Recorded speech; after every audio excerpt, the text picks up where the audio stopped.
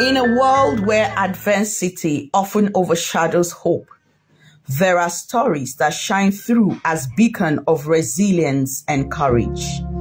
This is the story of Dr. Irene Olumise, a woman whose life journey has been marked by profound challenges and unwavering determination.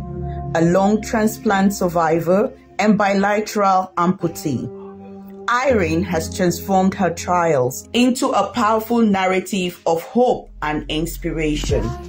It all started in 1993 when my doctors found that there was something in my chest. I had been coughing for quite a while and it was not responding to treatment. And then when they did the x-ray, they saw something at the University Teaching Hospital in Ibadan. They had to do a surgery to find out what that was.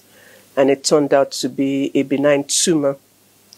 But after they brought it out, it was a major surgery to bring that out. It was between my heart and my lungs. The coughing did not stop, and I continued to cough non-stop every day for the next 20 years. In the midst of all of that, we were trying to find out what exactly was going on, because other things were happening along the side as the problem got progressively worse. In 1998, they made a diagnosis that it's a chronic disease of the lungs and also a debilitating neuromuscular disease, which means that there's a weakness in my muscles, and all of that made me to continue to cough, very bad, intense coughing. And the weaknesses in my muscles meant that, my hands can suddenly drop, and whatever is there will just drop off.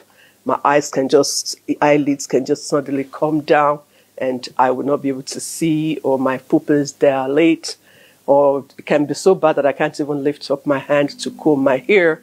So because that disease is called myasthenia gravis.